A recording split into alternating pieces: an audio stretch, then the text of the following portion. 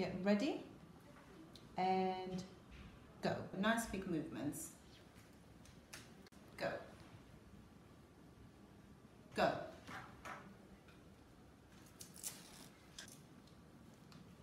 Excellent, thank you. Go.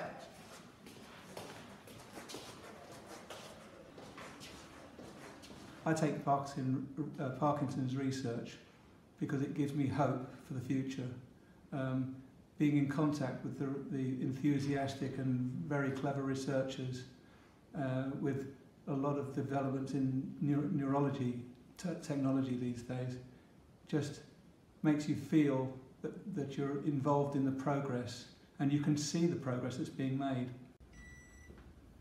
Research is extremely important because it's the only way we can measure accurately what happens with Parkinson's patients from the very first stages of the disorder to the very advanced ones.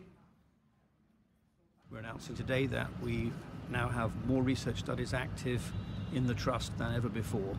That's terrific news for patients and for medical research in Oxfordshire and beyond.